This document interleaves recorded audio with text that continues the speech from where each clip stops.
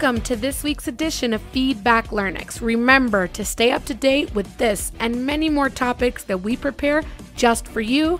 Like, follow, and subscribe. The origin and history of the famous genre rock, also its subgenres, and the instruments it uses will be our broadcast today on Feedback Learnex. What is rock?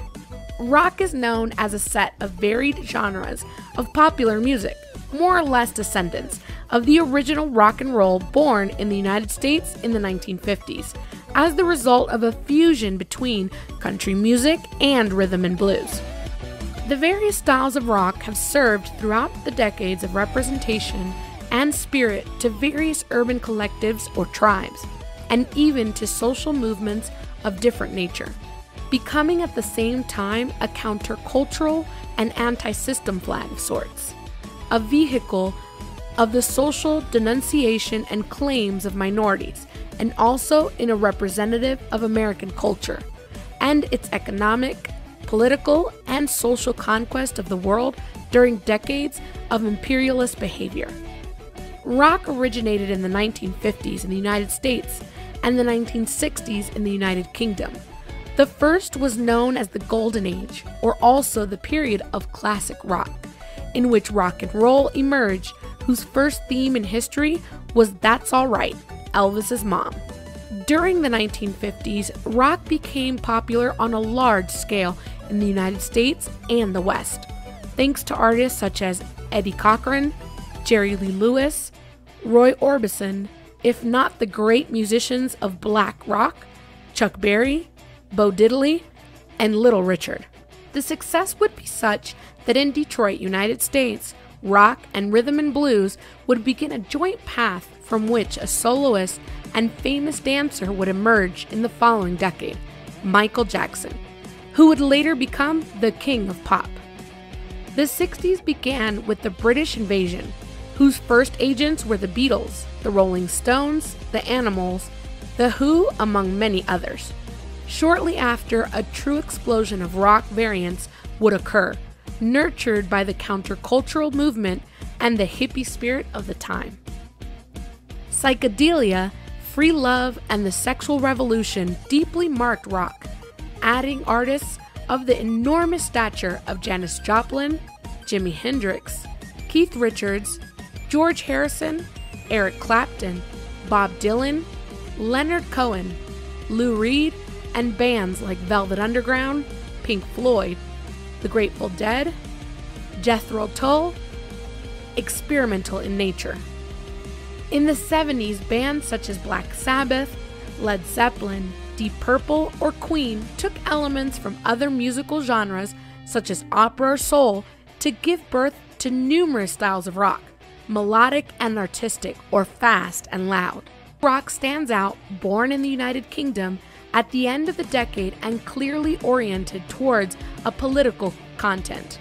In this decade, bands such as Genesis with Peter Gabriel, Ramones, Yes, Alice Cooper, Van Halen, and colossal artists such as David Bowie stand out.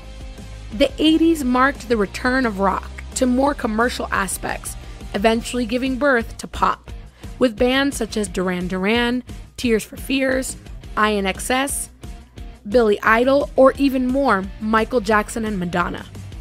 On the other hand, alternative rock is present with The Cure, U2, REM, Pixies, and many more, along with the remnant of punk. The 90s brought a new British invasion, as well as the appearance of more disenchanted and sadder slopes, such as grunge or Britpop, or more mechanizing such as industrial rock, which took sounds from factories and later gave rise to electronic music.